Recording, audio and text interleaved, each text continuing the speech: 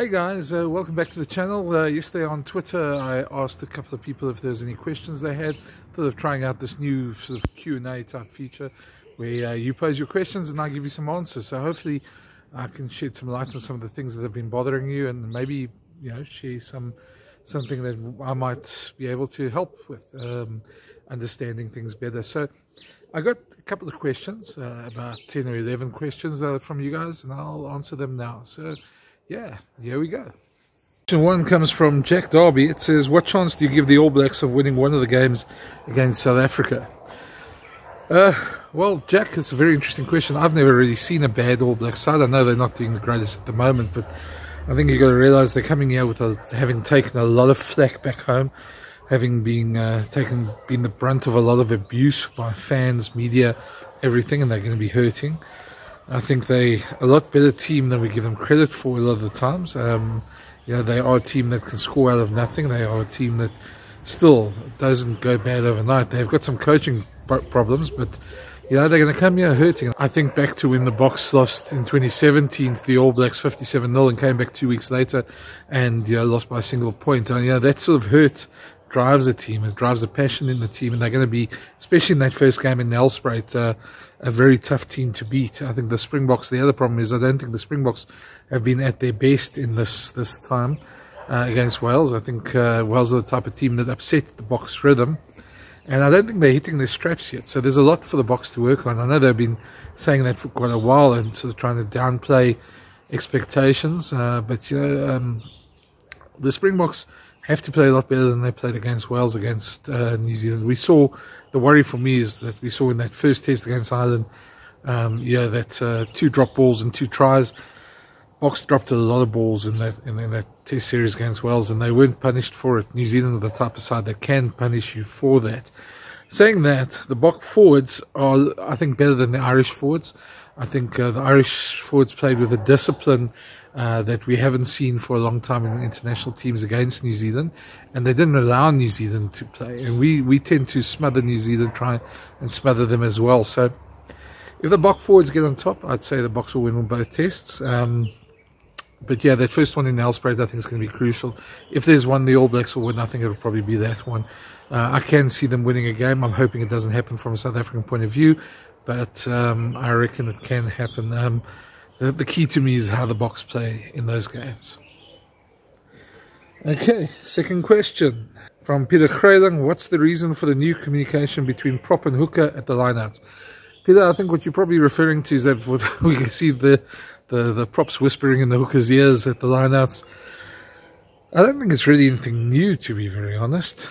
I think in international rugby you try and get any sort of advantage that you try and can get, and I think teams have got so adept at studying each other's lineouts at the moment that they look for signals and they look for little quirks that players have, and they look for things that they do. So the least amount of time that you can give them that, the better. And so to me, to see a team do that, what happens lately is the trend tends to be to delay the line out as long as possible, and then get the signal and the hooker goes to obviously try not to waste time. Hooker goes and gets the ball, and the team comes in, and then they give the signal like that. So I think it's really just more a tactic to try and put your opposition off, because teams have got so adept at studying each other's lineouts now. So I think that's all it really is. I don't think it's that new. I think it's sometimes a bit irritating, I'm not going to lie. Sometimes teams and refs need to police that a bit better. But I don't see, there's nothing really wrong with it, I suppose. But I think that's the reason for it. Next question comes from Quirk. It says, do you think the All Blacks dropped the continuity ball after McCall, Reid and Hansen all exited the change room? They've always had strong captains. And who's the right player to lead them now? Sure, it's a difficult one, because we haven't really watched Super Rugby that closely as we used to watch it as well. I don't think Sam Cane's a bad player. I think he's maybe not the right player at the right time to lead the All Blacks. I probably would have thought Sam Whitelock might have led them more. I don't know, he would be my choice for captain. That said, they did keep continuity when they kept Ian Foster there, and sometimes teams do need a change, so you do need a change of management and things coming through. That previous Steve Hansen Graham Henry era was one that sort of went through for a while. So maybe a change was necessary. Whether Ian Foster was the right guy at that stage, I still don't know what Razor needs to do to get to that job.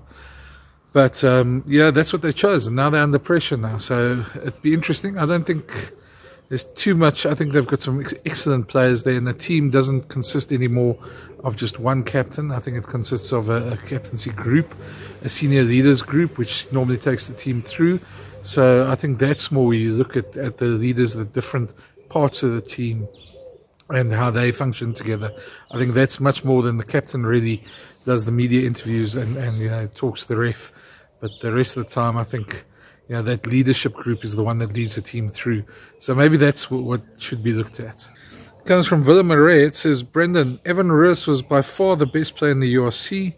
Ninaba then plays him in a losing side that never had any chance of winning. How does he specifically recover from here? Suddenly Lowe is the go-to man and Roos is nowhere to be seen. Makes me think of Khafi de Toy. Willem, I must admit, I'm going to disagree with you there. I don't think that, first of all, I don't think that side had a chance, had never had a chance of winning. They were leading for 78 minutes. In fact, if they were a bit more clinical on attack, they probably would have won that game quite well. I think Wales never really threw a punch. They hung in there. And just, if you think of how many chances the Boks spilled in that second test, they should have won that one by quite far. So I don't think that's the first point. The second point, I think, is you must understand how the team dynamic works. You're not going to just walk in as a young player and just dethrone players who've won the World Cup and won a Lions series. You're going to have to earn your place there. You've got to earn the jersey, and you've got to take it away from somebody. And I think Evan Roos had a superb URC season. I think, though, he's more seen as a number 8 than a blindside flank, and I think that's probably where Elrich Lowe comes in a bit more on the bench. Is he's seen more as a bench option, more sort of blindside flank. He does a lot more work around the unseen places for the box. So I think that's the thing where I think Roos is probably more in your face, go to flashy player. I think it's just the way the Boks play at the moment that's like that. I see Jasper Visser had an excellent season on his own at Leicester. So I don't think the selection was wrong, because he was one of the Premiership players and he was in the system before. So Roos is going to earn his place. I think his time will come. I don't think we're going to keep him out of that side for too much longer. And I think Evan Roos is going to be somebody who's going to play Springbok rugby if he carries on this trajectory for a long time to come. So I don't think he's done anything wrong. I think he must also realise the Boks also have a Kwagga Smith who's done nothing wrong and was actually did quite superbly in the Welsh series as well. So I think we should try and move away from the whole thing of the flavour of the month, that we see a player perform well in URC and he must be included. Otherwise, I think the Bok coaches have earned the right to select who they feel is right. I think they've won a World Cup, they won a Lions series, and they obviously know what they're doing. So while you and I might disagree on team selections, or we might disagree with them on team selections, I think there is a plan for each player. I think there is a plan for Evan Roos. And I think there's a plan for Elrich Lowe, and I don't think it's one or the other. I think at the end of the day, you want to get the best out of the 23 on the field and the others that are backing them up. So that's the thing. So sorry to disagree, but that's the way I see it. I hope you understand. It comes from William Mabote. I hope I said that right, William. Morning, Brenden. Who do you see winning the rugby championship? Sure, that's a tough one, because I don't think we've seen the teams in action yet. I'd say with the draw, the Springboks have got to be pretty decent favourites decent chance to win the rugby championship. I think if they can win the 2 games against the All Blacks here, that'll give them a firm start. It's the first time they're starting at home for a long time. Normally they have to travel before they play at home, so that's a big advantage for the Boks. I think the big thing for them is they're going to have to win in Australia. They haven't won there since 2013. Saying that, they haven't beat the All Blacks in South Africa since 2014. So those are both milestones they're going to have to overcome if they're going to want to win. Australia are a tough side. I don't see them being that good, though, although they tend to win against the Boks, even though the Boks dominate them in Australia every single year.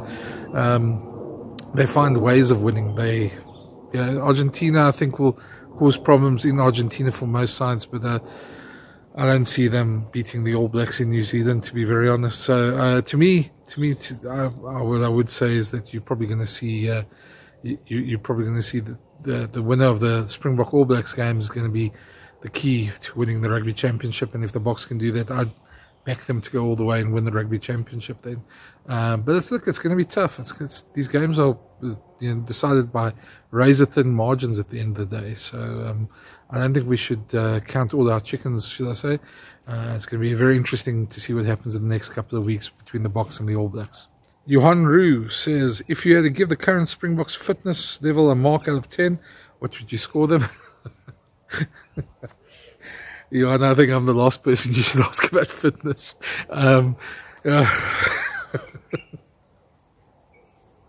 No, seriously, sorry, I don't mean to laugh about that, but I don't think I'm really qualified to talk about fitness.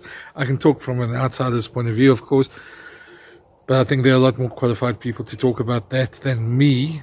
But Johan, to be honest, I think they finished strongly in that first test against Wales.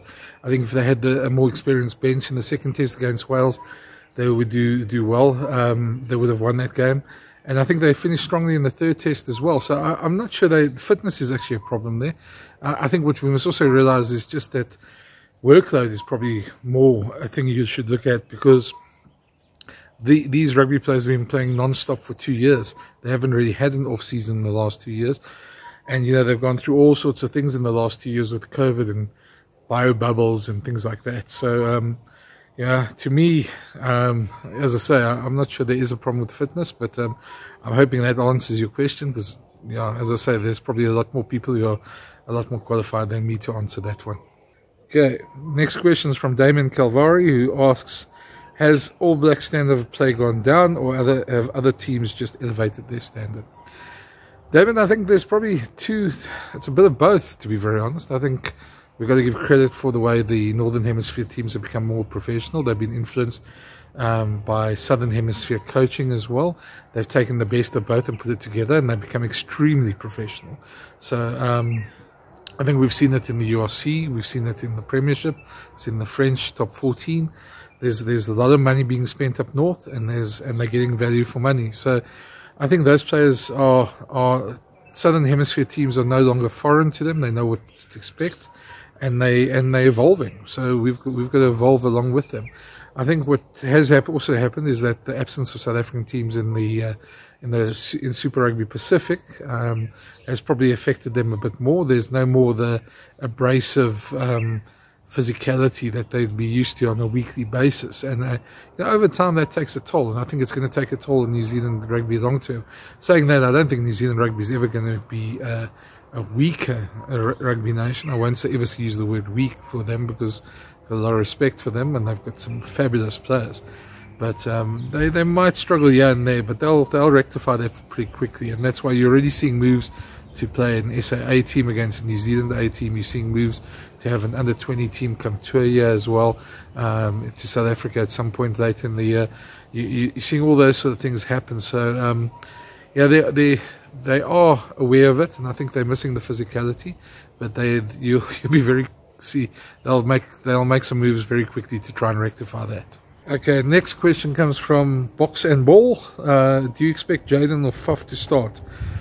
That's a difficult one. I would expect Faf to start. I'd expect the Boks to go with their most experienced team. I think Jaden did well, and I think Jaden will probably be on the bench, if anything. I think the one thing we sort of realised is Herschel Young. He's just moved out of the 23 now. Jaden's sort of gone past him. So, to me, if I was the selectors, I'd probably start with Faf, just because he gives that extra bit, but I think a message was sent out to him in that final Welsh test, and I expect him to respond as well. So I'd say Faf would start. Next question comes from Dirk Kruger, who says, I'm quite interested to hear your take on the argument that the brand of rugby played in Super Rugby Pacific is not allowing a sufficient platform to breed forwards that can handle what the Boks and the likes of France and Ireland will bring to the trenches. Dirk, I think I've answered this a little bit. It's basically the same question a bit earlier, very similar to that. I think, yes, they are suffering because not having South African teams in Super Rugby. I think we added something very different. There's a bit of more expansive play in Southern Hemisphere rugby, and but we've always brought a sort of physical challenge to it, which is maybe not there all the time at the moment, or maybe very different to what it is at the moment. So, to be honest with you, I think it has affected their play. It has affected their competition as well, and they probably, you've seen higher scoring games. They good rugby, and don't get me wrong, I'm not saying it's bad rugby. I think the real beneficiaries have probably been the Irish teams, who have probably, sort of finally found the sort of physical challenge they've needed, to up their game as well. So I think that probably has a little bit to do with it. Don't want to take anything away from their coaching structures, but I think that probably has a little bit to do with it as well. And I think as things go on, you'll see New Zealand will adapt, and they'll find a way of doing it. They'll have to, if they want to stay in the top two in the world, and with their ambition, their passion for rugby, I'm sure they're already making plans to do that. Okay, next one. This one comes from GSGL. If SA talent continues to move overseas early in their career, thank you, Hadida, how will this drain affect the national team? Will domestic rugby suffer? To be honest, I don't think it's going to. I think we're going to see quite the opposite. We're going to see a lot more players coming back to South Africa. I think, look, you're never going to get past the rand and the effect of the currency. Anyway, you're never going to get past the effect of the currency, but I think what we are seeing is there's already talk in of the GIF system in France. We have to play more every year. The quota goes up that you have to play more and more French-based players, French qualified players, and the same is going to happen in England. They're going to reduce the number of foreign players in the next couple of years, so those contracts are going to get less and less, and what you're going to see is going to be less place for overseas contracts for players. You're still going to lose players here and there, and Japan's still the market that is the big worry for everybody, because they've got big money and their seasons aren't as taxing.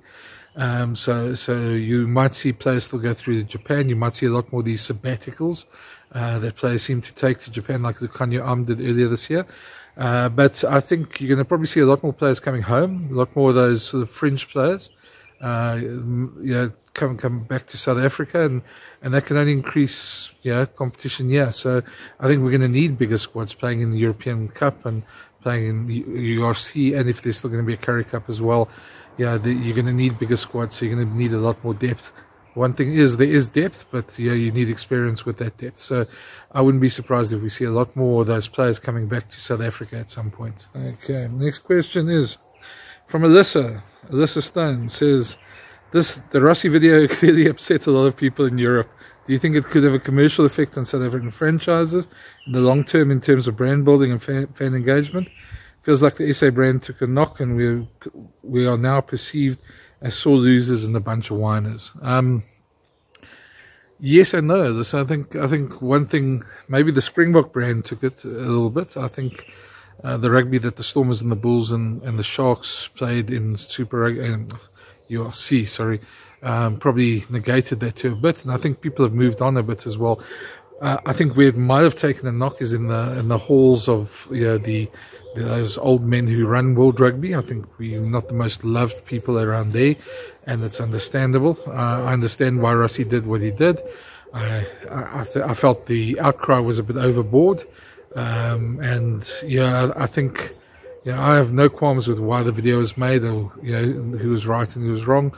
I think World Rugby showed itself up quite a bit in the process as well, by just accepting one side of the argument and not accepting the counter arguments as well. And I think we can have a whole debate about the Rossi video at the end of the day, but I think the bottom line is it upset a lot of people. It took a lot of World Rugby officials out of their comfort zone. And I think, if anything, I don't think it's so much fans, because fans adapt, and the Springbok rugby plays good rugby, and local teams play good rugby. I think their brands will stand on its own. I think what will more happen is that you probably will got to watch for a backlash from officials and things like that, little subtle ones that come around. But hopefully everyone's adult enough to move on. We hope so. So I'm not sure if that's going to really play that much of a part. Anyway, I hope that answers your question. Next question from Sean Tolich says, with the top four on the same side of the World Cup draw, does it open a path for England to win? Sean, yes, it does. It does. England's probably got the easiest draw of everybody. I mean, they don't play any of the top four sides until they get probably to the final. They've got Australia on their side of the draw. That's probably their biggest threat. So, they do have a much easier path. And they do know the conditions well. So I'd say, if anybody's favoured next year, it's England. They probable finalists. I can't see anybody really beating them.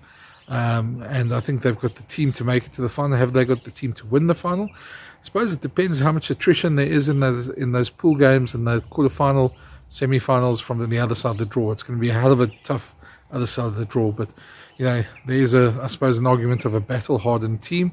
It might be one game too far for them, though, but I think England have got an exceptional chance. And they're going to thank World Rugby for that, for this ridiculous thing of making the draw 3 years out from the World Cup. I think nobody agrees with that other than probably England. But then again, just the point, who's running World Rugby? Who's the president of the chairman of World Rugby? Bill Beaumont. So where does he hail from? Where was his previous post? RFU. It's a total coincidence, of course.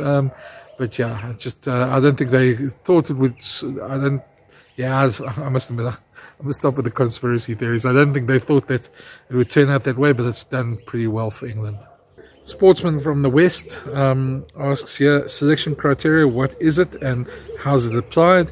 It's very confusing when in-form players are selected and not played, and out-of-form players are selected and played. Okay, a couple of points there. Just first of all, I think a lot of times we think out of sight, out of mind. We have a lot of players in this current squad that play overseas, so we don't get to see them every week. So you might think a player's out of form, where he's actually doing. Jasper Wiss is a good point. He had an exceptional season for Leicester Tigers. There's players who've had injuries, like Andre Pollard, and Kobus Reinach, who never got much game time. Elton Yankees is another point there, and we could have a whole video on Elton Yankees as well. But there's some players who've had injuries and haven't had much game time. So, and then there's the players that the fans think are out of form. A player like Willie Leroux comes to mind, who's definitely not out of form. And I think if anybody who watches the box closely would realise that Willie's probably involved in 90% of the Springbok tries. Anything other than the line-out maul, he's almost the last player to make the winning pass. So he's the guy who sees space. He arranges the back line. He arranges the attack. So he does a lot more than people give him credit for. And I'm a big fan of Willie.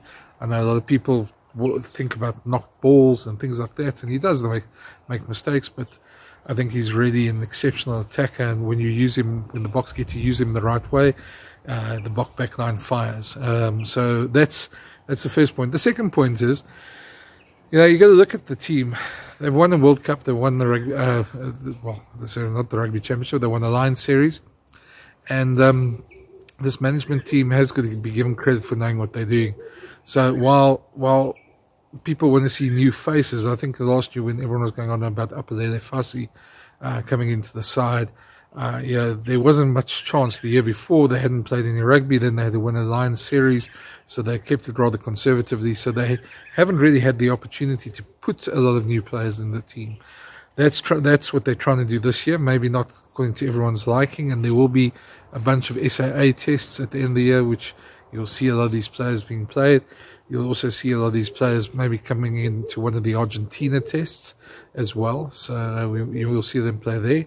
So they are trying to bring in new faces, but the other point is you're not going to throw away a player that's got 50 or 100 tests just like that, because I think if the Alistair Coetzee era showed us anything, and this is not a dig at Alistair, this is he was saddled with a policy where he couldn't pick players from overseas, is that when you put young players in with no experience, you have results that come against you. So, and things can go horribly wrong very quickly. So I think that's the one thing that you got to realize, is that there is a form of continuity in a team. That you don't just walk into a team, especially not the Springbok team. You've got to earn the jersey. So I think fans are a lot of the time impatient, and sometimes rightly so. But I think the Springbok management team know what they're doing. It's up to a player to knock on the door as hard as possible, to kick that door down. And I think there are players that are doing that, and they're getting rewarded this year. Evan Roos, Elric Rouleau, the guys like that, and you'll see a lot more of them in the future. Guys, I'm gonna we can go on for hours here if I take all the questions, but I'll come back and do another one of these soon. But yeah, those are the answers to the questions. Please let me know what you think. You're welcome to leave questions below in the comments section or on the Twitter feed, and we'll try and do one of these again soon. I hope it helps. I hope it's enlightening for some people. And yeah, and if you aren't subscribed already, please subscribe. Trying to get this YouTube going and channel going, and yeah, trying to do a lot more of these rugby videos. So yeah, give it a subscribe, and they tell me I must say the notification bell, then you get notifications when the videos come in. But thanks a lot, cheers, and thanks for watching.